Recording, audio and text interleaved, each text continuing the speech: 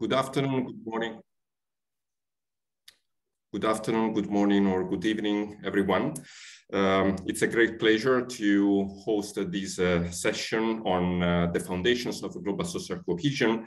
And it's the greatest pleasure to have with me Marike Blofield, who is a professor in political science at the University of Hamburg, and she also director of the Institute for Latin American Studies at the German Institute for Global and Area Studies, so-called GIGA.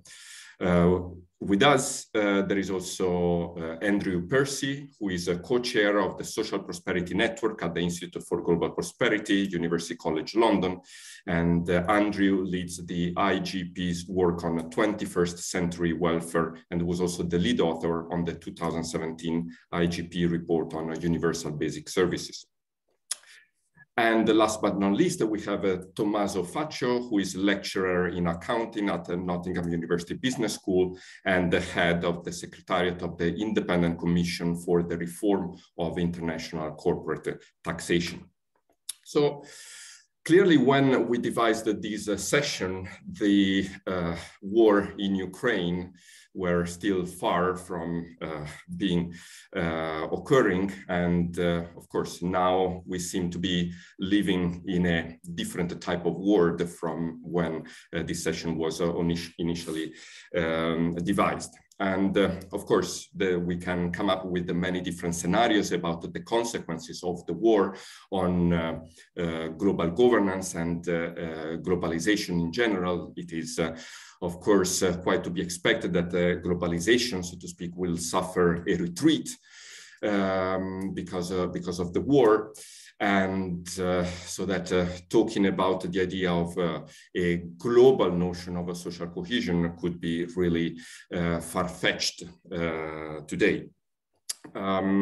And some political scientists are also talking about really the start of a new era where what has been called the peace dividend. So the fact that a large relatively amount of the government budget could be spent on social welfare rather than military spending. Well, this peace dividend might be evaporated for a not too far away future.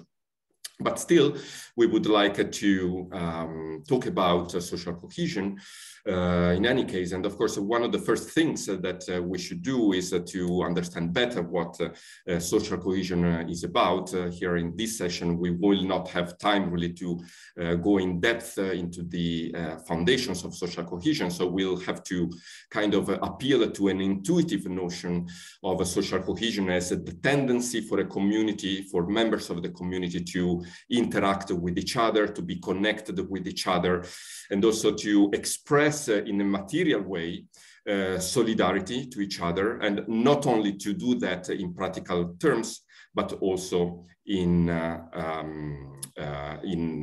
terms of subjective feelings. So the notion of social cohesion includes both an objective aspect, but also a subjective aspect of feeling connected to the rest of the society, trusting other people, but also institutions. And you know, if we want to find some silver lining from the war, maybe we can think that a consequence of the war might be to, of course, it's going to create a disruption at the global level, most likely. But it is often the case that the effect of war is to create what can be referred to as a more bonding social capital. So maybe what we'll observe is a greater social cohesion, not at the global level, but at a more regional level, for instance, at the European level or in different other territorial areas. So yeah, we'll have to see what happens. But yes, after this introduction to the session, I would like to ask Andrew who has worked extensively on the notion of universal basic services. So you have also been active at the T7 level, so the think tank 7, that is the network supporting the G7. So would you like to explain to the audience what this idea of a universal basic services is about, and whether it can be, the extent to which it can be applied to an international setting? Thank you. Yeah, I'd happily thank you, Gianluca. I wish I shared your idea of a silver lining to this. I think that what the loss of the peace dividend, which is probably going to happen, the sort of deglobalization, are just exaggerating pressures that were already there from the energy transition. And I think that we'll talk a little bit about how this applies at a global level across different countries. But I think that one of the most significant effects is it reinforces pressure on the G7 and particularly all of the advanced countries to think about whether they are truly running sustainable welfare systems. And I guess our approach is to think of social protection as a key part of social cohesion. So we kind of approached it from the basis that if you understand what it takes to succeed in a modern society, it's actually a complex interaction between certain supports that all need to be in place. At one level, you can look at being a student and digital access. You could look at access to healthcare and the necessity of access to housing. You can look at gender violence issues and the access to housing. So there is a complex interaction here. And I think one of the things we wanted to do with universal basic services was step away from a sort of 20th century concept of social protection, which seemed to kind of say, basically we'll give you some money and you'll be able to figure out how to turn that into social protection. When the reality of a lot of what makes up real social protection is collective infrastructure. People can't build their own hospitals, they can't build their own universities. These are collective systems that need to be in place. And I think we've come to kind of assume certain things as being in existence, and then kind of look at extensions of that without paying attention to the really important role that public services and collective infrastructure plays. So, I mean, at the core of universal basic services is a pretty simple proposal, which says that the most effective way to deliver social protection and enhance social cohesion is through collective infrastructure that drives down the cost of living. So the primary kind of difference in that approach is to say, rather than trying to do monetary compensation to chase a set of costs which are being driven by a market, that there are a set of core basic needs that they're not really choices that need to be fulfilled in order for the human potential in any society to have a chance to flourish. And so, what we did is create 7 basic categories that are completely, I think, uncontroversial. Shelter and food and healthcare and education. A couple of modern ones that we would add in, but I say modern, there are countries all over the world that are recognizing both of these, so digital access and access to public transport networks. That those are essential glue in a modern society. Might not have thought of them in 1922, but in 2022, they're just essential. And so if we set up that basic needs, what is the best way of delivering that?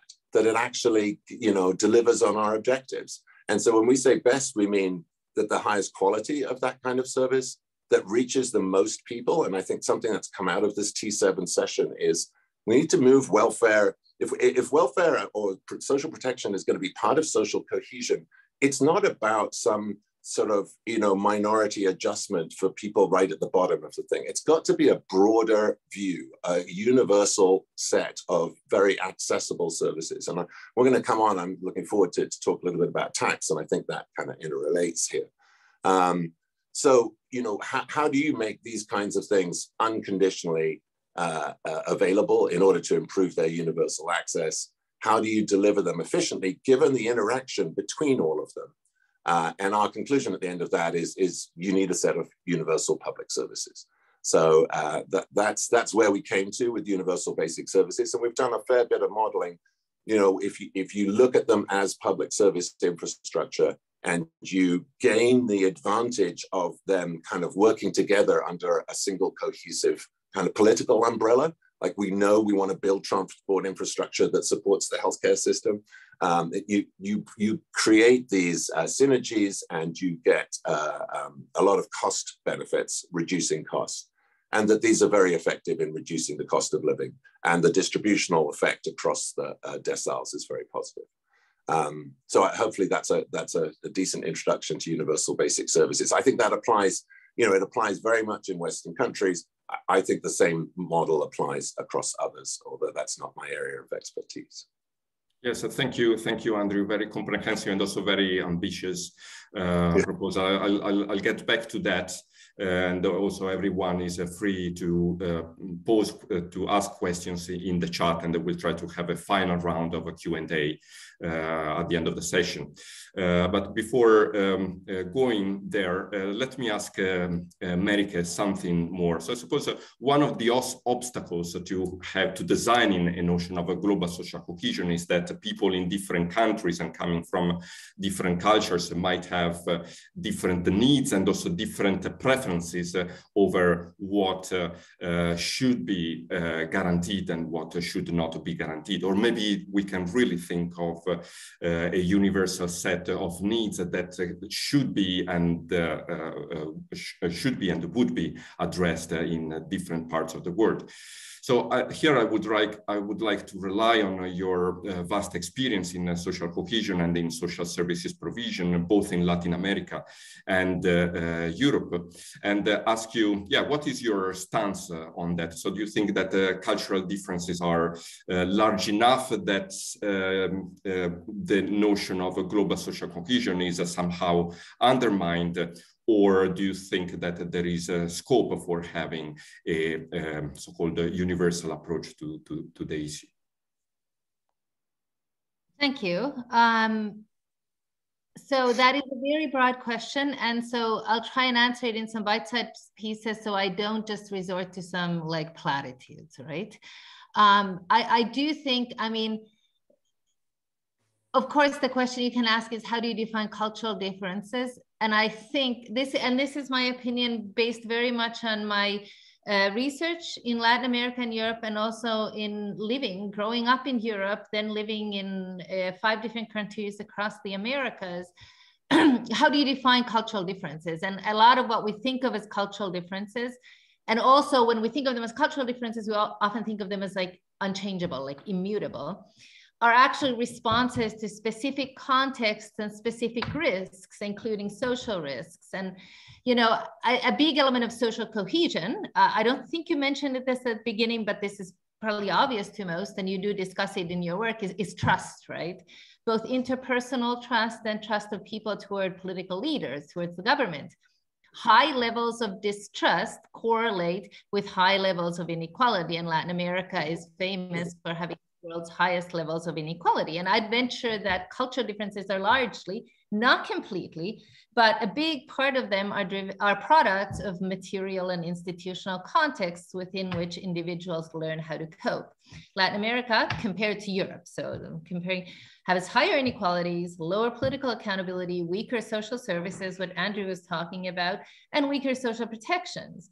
And people have to respond to that. And like, for example, the important issue of trust that you mentioned, that belongs to notion of, is a kind of a glue of social cohesion. There are huge differences. If you look at public opinion surveys on trust in, let's say, Finland, where I grew up, versus Chile or Brazil, where I lived for a long time. My daughters were born in Brazil. These countries that I've lived in, we can measure huge differences in interpersonal trust and trust in government. In Finland, people trust the government, they trust each other.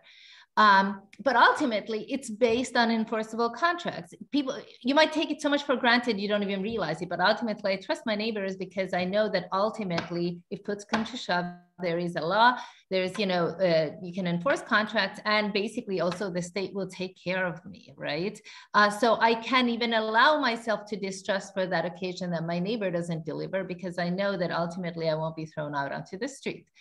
And so I think institutions over time can foster that trust. And so trust changes with institutional change. And so institutions, culture is a product of institution.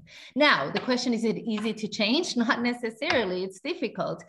And sometimes you have policies that are hugely grandiose, expect people to change their behavior quickly, and can fail miserably. But I do think that we can have a meaningful conversation about building, like, for example, if our topic is building global social cohesion, like this panel, Andrew talked about basic social services. If you look at Latin America, especially if you go to, Sub-Saharan Africa and South Asia, that's very ambitious. I mean, I think it's, my own point of view is that there should be a basic social protection floor in transfers and services across the world. But maybe you can even start more modestly, like the policy proposal that we proposed with my co-authors is for a global universal basic income guarantee for all the world's children at the extreme poverty level per child for every day of the year.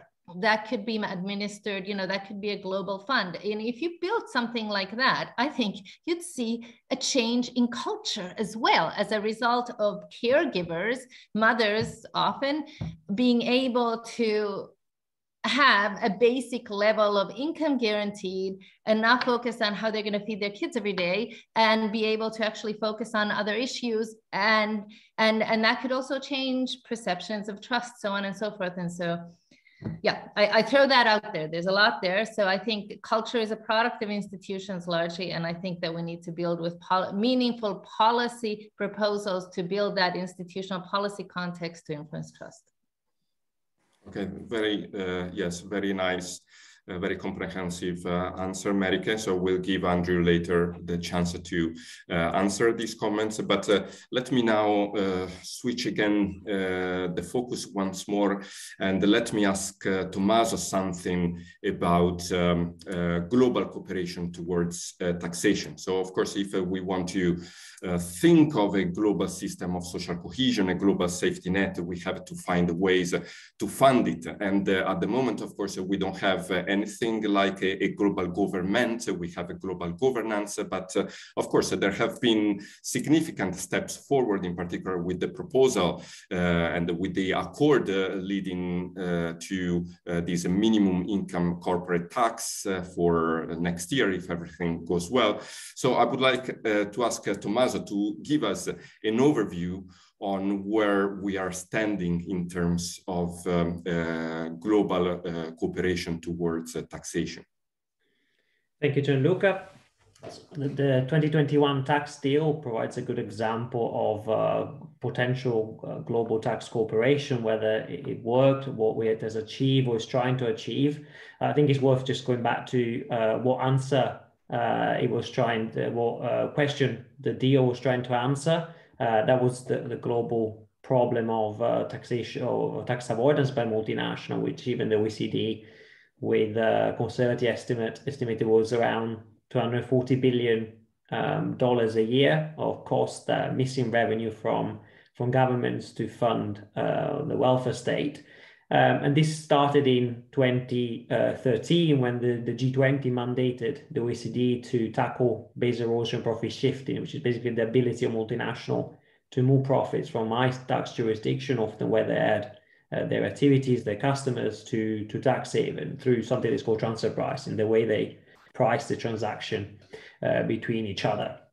And this ability by multinationals to shift profits also put pressure on countries to reduce the corporate tax rate. In the US, we had rate in the 1980s around 45%. That's fallen to 34% in 2000, and it stayed until this level until 2018 when Trump reduce corporation tax to 21%, and the OECD average fell from 28.6 to 28.1% in the 2 decades leading up to 2018. So this pressure, this ability of multinationals just moving profits around, put pressure on different countries to reduce corporate tax. So the G20 mandated the OECD to come up with some solution to stop this, and 8 years later, they came out with 2 solutions. One was for the first time, to look at multinationals as a whole, so to look at them as unitary businesses, something that we as the ICRI Commission, the Independent Commission for the Reform of International Corporate Taxation, have advocated for a long time, to basically share some of these profits of the multinationals on the basis of a formula based by sales, so to reallocate some of these profits to the market jurisdiction. And the other is the idea, which is something that's like a potential social good, is that our minimum tax, an effective minimum tax, to put an end to the so-called race to the bottom. We have advocated for this minimum tax to be ambitious at 25%. Ultimately, this was agreed at 15%, and so it is the first time that governments across the world come up to an agreement to introduce a minimum tax. Now, whilst this is in principle is a positive thing, the deal itself, the way it's structured, does also reinforce existing inequities. The current rules are rules that have been set in the 1920s, at a time where we still have colonies, and by the power of the global north. And these reallocation of taxing rights, which is happening through the minimum tax and through the solution to redistribute taxing rights for a small number of multinationals to the market jurisdiction, is expected actually to deliver a deal that will favor, again, countries in the global north. So despite this work on multilateralism and these countries getting together, the deal in itself is likely to reinforce existing inequities. Also, we need to look, whilst the deal is portrayed as a deal which has been agreed by 141 countries, it is ultimately the deal of the G7, which met in Cornwall last summer to negotiate and to agree of 15% minimum tax, which was rubber stamped by both then the G20 and the OECD inclusive frameworks, 141 countries. We also need to understand that a number of countries did not even participate in these negotiations. The half of Africa did not even participate in the negotiation. So when we think of multilateralism, we also need to think, who are we talking about? Is this universal membership like that you have at the UN, or is it some institution? Having said that, it is clear that some of the drive for this reform was a number of very large economies pushing, demanding for this reform to take place, which was a reaction to the public outcry, demanding for a fairer taxation of multinationals. So multilateralism is fragile. We've seen even in this negotiation that at one point the reform was completely stalled because Trump did not want to agree to the reform. Then when Biden took over in the US administration, they provide new support to getting an agreement and finally reaching an agreement. But this agreement, we need to consider that from the perspective of both the global north and the global south. The current conflict puts a question mark around whether this agreement will be implemented. But it makes us also understand how fragile multilateralism is.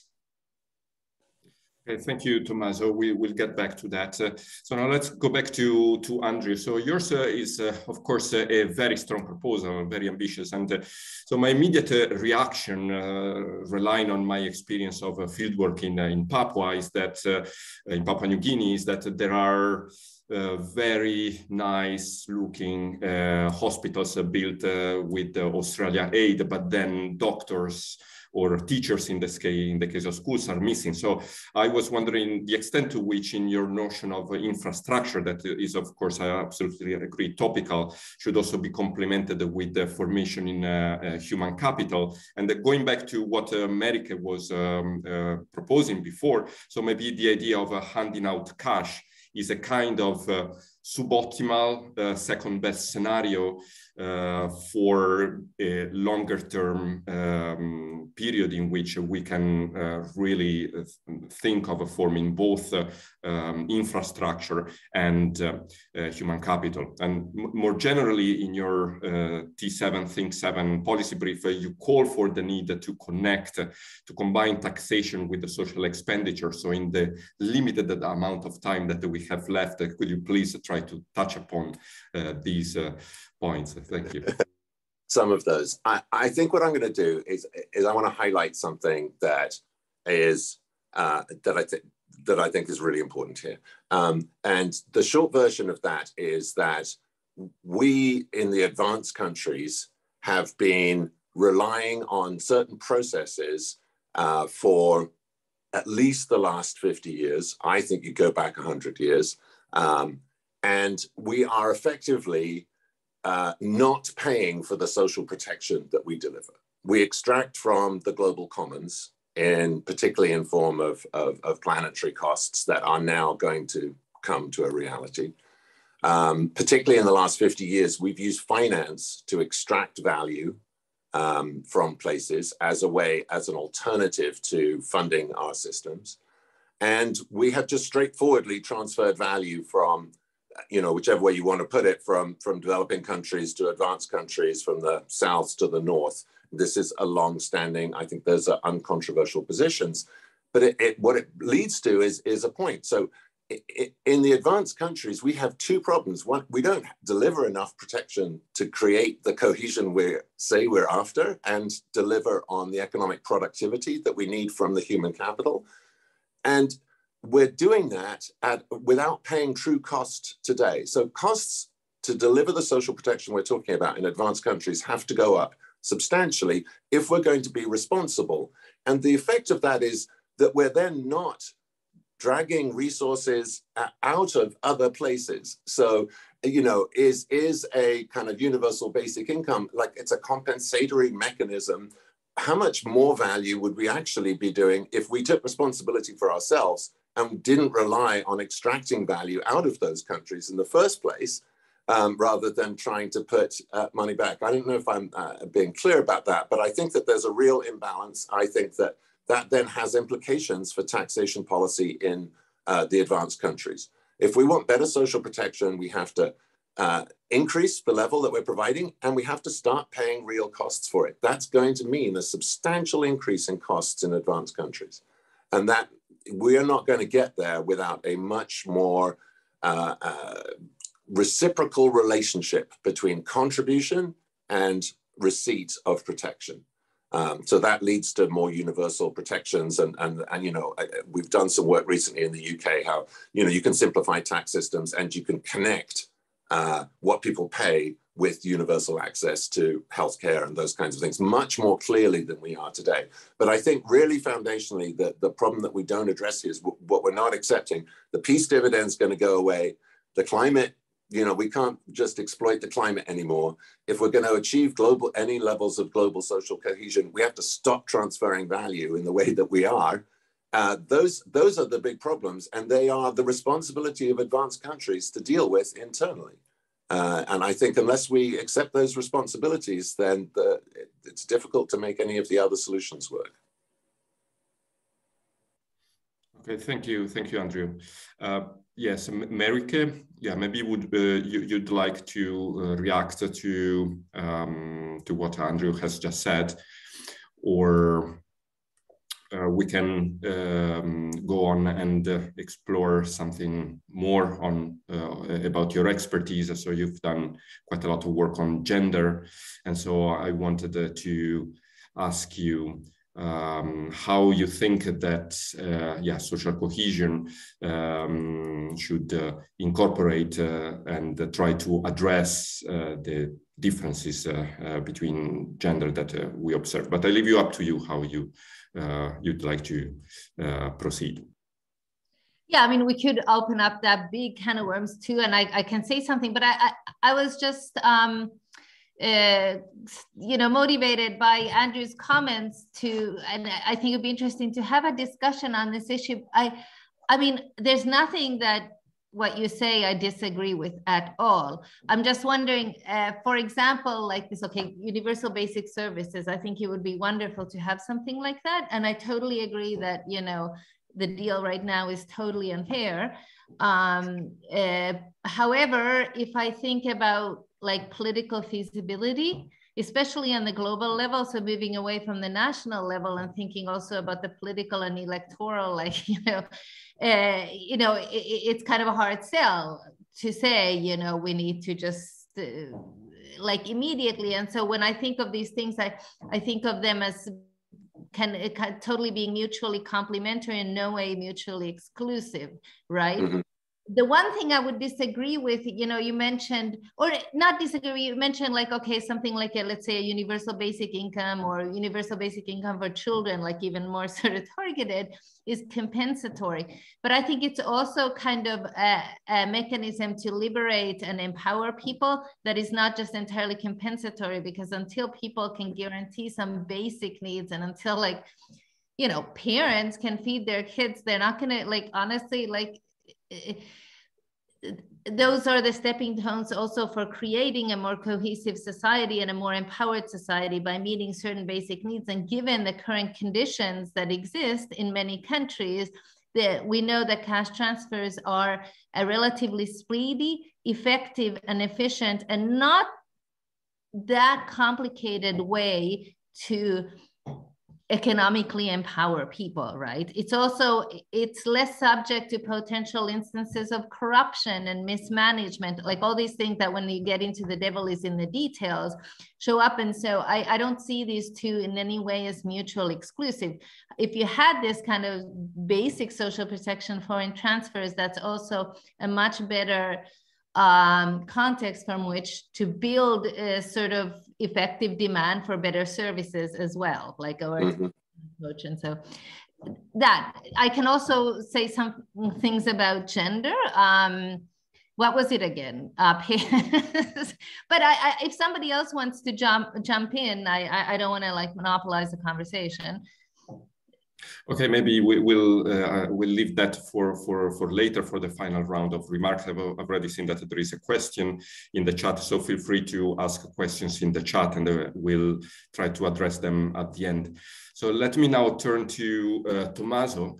And so we have heard from Andrew that, we are in a way living above our possibilities to some extent. And so finding ways to fund our social systems of assistance, also in the light of climate change and the awareness that we are exhausting our natural resources, becomes more and more important. So many scholars have talked about a wealth tax. And actually, if you look at the surveys, there is some of the highest level of public acceptance is precisely on wealth tax. So can you give us a perspective on the possibility of a wealth tax? And again, not so much only at the national level. Of course, in some countries we already have wealth taxes. But again, do you think that there is the concrete possibility of having some coordination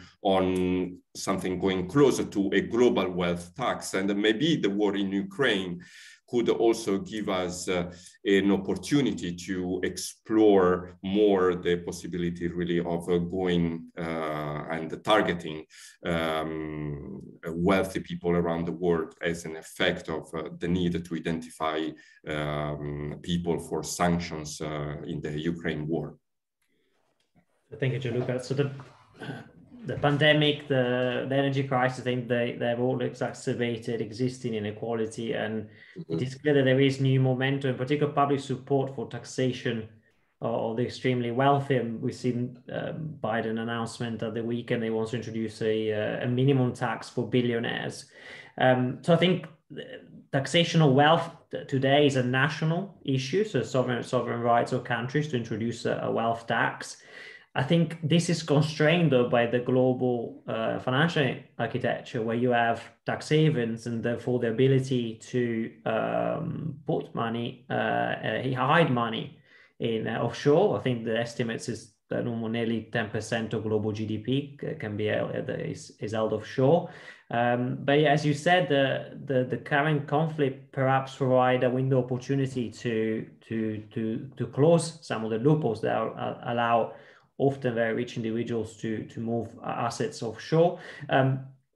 So the new the plans to try and identify oligarchs' assets have renewed the call for more transparency on tax havens, and this requires the creation of registers with public information on where these assets are, who owns them.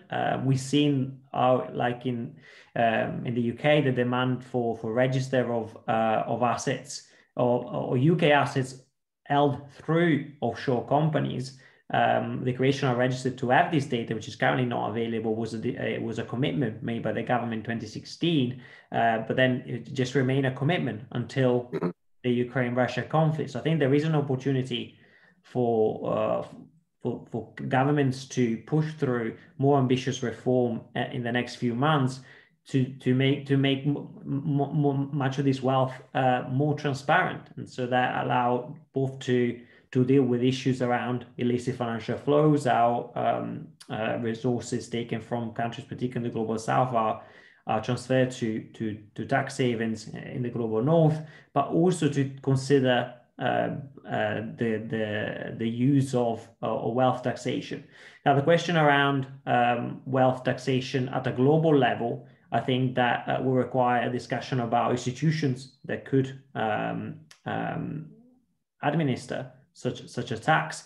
I think there is potentially more room for such a measure at regional level, for example, at the European Union level. But I think this any measure to tax wealth at the moment is of extreme wealth is restricted by the ability to locate where this wealth is. We've seen previous crises, like 2008 crisis, gave rise and momentum to automatic exchange of information. So we actually know where the offshore bank accounts of tax residents are, but there are different forms of wealth, different assets, shares, which we're not able to trace, and so we need more transparency to then being able to ensure that creating tax on wealth are actually done in an effective way, and that will also require enforcement, so more resources for governments to actually ensure that these rules are implemented. Okay, thank you, Tommaso. So I would like to pick up on a question from the audience, from Robert Schramm. So Robert says that UBI can be a great stepping stone, but overall he seems more in favor of universal basic services, provision of universal basic services. And then he makes this interesting proposal. So he says to comment on the proposal of having a UBI coupled with a shorter work week of about 20 hours as a stepping stone towards greater social protection. So I would like to give Andrew and Merike the opportunity to continue their interesting exchange on different ways to provide the social protection, maybe starting from this proposal by Robert. Thank you. There are a lot of ways of approaching this, and I completely accept that the concept of universal basic services suggests an investment over time to build up an infrastructure, as you were saying, Gianluca. It's not just physical; it's also human resources. It's an investment over a period of time, and cash injections and transfers can have much more immediate effect. And that particularly comes into contrast when you're looking at the more developed countries, which already have quite substantial public service infrastructures in place. And we're talking about making improvements or marginal adjustments, where compared to countries where maybe those services don't exist, and you're talking about building them up from the bottom. There has been some research, and I think we need to be careful about creating guaranteed income streams for people who don't have access to the universal basic services at all, because they have been seen to then use those as a finance mechanism to get access to the public services and then get themselves involved in a kind of a debt economy. And I think, to pick up on the tax havens point, what a great example of, who runs the tax havens? It's those of us in the advanced countries, right? Britain, classically, one of the big providers of this, and America right up there, Holland, etc. So while we're running these systems, a lot of that money, if that 10% of global GDP exists in those tax havens, where does it come from? I mean, a lot of it's been extracted from the global south, the non-advanced countries, and it's being stored there because it's in our advantage. So I'm not advocating against. I think, shorter working week could well be something. We're experimenting, various companies in the UK with it this year. Cash transfers have their role. Universal basic services are an idea amongst this. But I do think that until we in the advanced countries take more responsibility for meeting our own costs out of our own resources and not living above our means at the expense of the rest of the planet, we're going to be that's what I mean by compensatory. We're sort of trying to make up for damage we've caused by creating additional value. If we don't take care of the damage piece, which I think is much bigger than we will normally accept, then these other mechanisms are not going to be sufficient to make up for that. That would be what I would say. Thank you, Andrew. Marika, would you like to reply to Andrew and to the proposal from the audience? I mean, with Andrew, I don't disagree with anything. My question is just, how do you go about it in terms of practical policy steps and policy feasibility? Like what to do next? Like I don't disagree at all that advanced industrialized countries should basically pay for more of the effects of irresponsible behavior, like pollution, all the kind of climate stuff. I'm just thinking, like, moving forward in immediate practical terms, how do you go about translating all these, like this analysis into sort of feasible policy proposal? Yeah, it's a political issue, but I think where it comes back down to is tax. Is that we need some tax reform in advanced countries that tax all incomes the same, right? Flat income definition, progressive rates. So income from wealth, income from wages should all be taxed the same. I think that's where that's where you start, is with a reform tax. Yeah, and I think that applies to many developing countries too. Like now we're looking at kind of this north-south issue, but if you look at many developing countries, you also have elites that actually send their money abroad, and I think like in each country, like a basic state infrastructure, state capacity, and political accountability has to be fostered. So it's not just a north-south thing, but like, if you look at Latin American countries, a huge problem is that the elites don't pay enough taxes, with the possible potential partial exception of Brazil that has a higher tax burden, but then it's extremely complicated and people evade, and it's not like a streamlined, healthy system.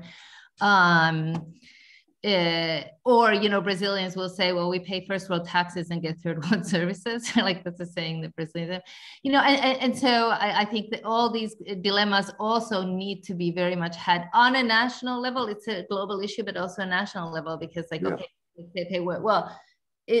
we're responsible for everything. Well, actually, each domestic political system locally is also responsible for being more accountable and building those basic public services.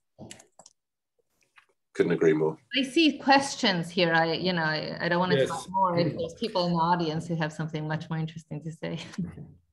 Yes, there is an interesting question from Grisel MC. I don't know if he or she wants to ask this question herself or himself, but I think it's maybe a question for Tommaso. So what are your views on applying the polluter pays principle to the financial services? I don't know if Grisel is available, maybe to give more clarifications. Grisel, if you can elaborate on what that means in practice. Hello, everyone. Thank you for the opportunity to speak and to exchange with you.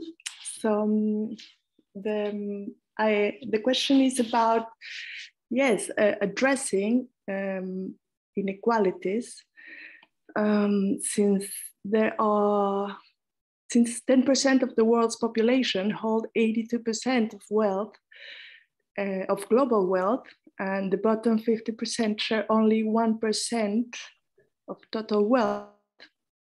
And moreover, the wealthiest 1% drive twice the carbon emissions of the poorest half of the world combined population.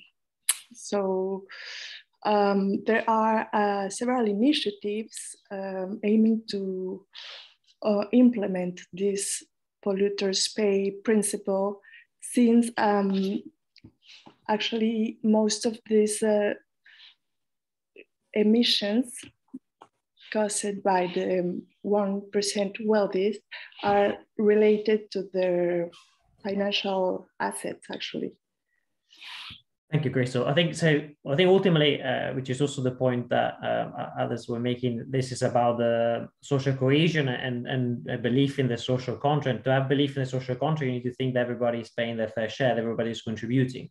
And at the moment, as mentioned, there's some form of wealth that are untaxed, some form of wealth that are taxed at preferential rates compared to labor. And so to address some of these issues, you need to have more progressive taxation, and governments are going to have, they're facing multiple crises, from the energy crisis, the climate crisis, the pandemic, now this conflict, and increased need for resources, which is particularly in the global south. A number of countries have a risk of debt default. The need for domestic resource mobilization is really high. A number of countries have tax to GDP that is below 20%, which is the minimum level to be able to actually to provide minimal level of services. So I think going back to your point about polluting, I think it is clear that the 1% is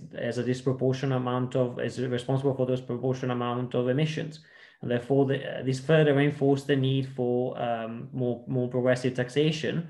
I think there is more public support for this than ever before. There's also the pressing need for revenues. I think governments ultimately, the near revenues will also use this as an excuse to raise taxes, and so I think there are policy solutions now that are there. Don't look as radical as they would have done 5 or 10 years ago. So I think we have to be optimistic, also because there is just a need to raise more revenues, and there's no free lunch, and so I think ultimately the revenue will have to increase. Question is, how is this distributed? And the more this is distributed fairly, the more this will reinforce trust in society.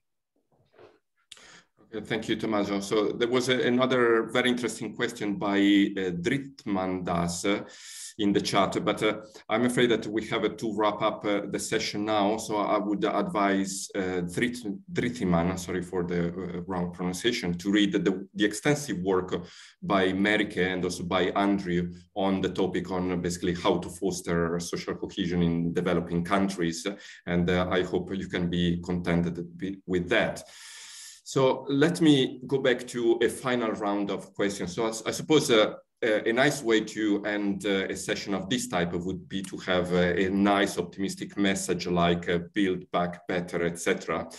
But instead, let me ask you, I would say, a question based on rather pessimistic view over the future. So I was really intrigued by Andrew's perspective of basically having exhausted also natural resources.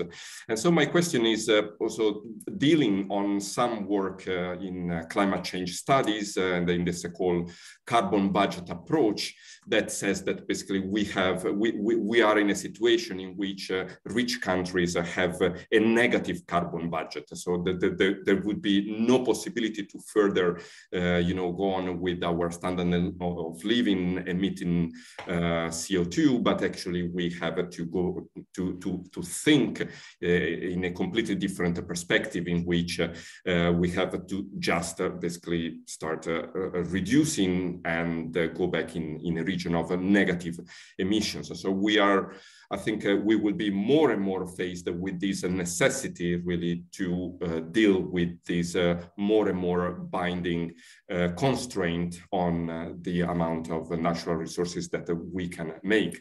And this, of course, is going to have potentially dramatic consequences on our very notion of social cohesion, because it's in a way nice to think of how to divide a cake that is expanding, but then it's a completely different matter to think of how to divide a cake that is shrinking. So I would like the panelists to give a very final remark on how social cohesion, let alone global social cohesion, could look like in a context in which our resources are shrinking rather than expanding.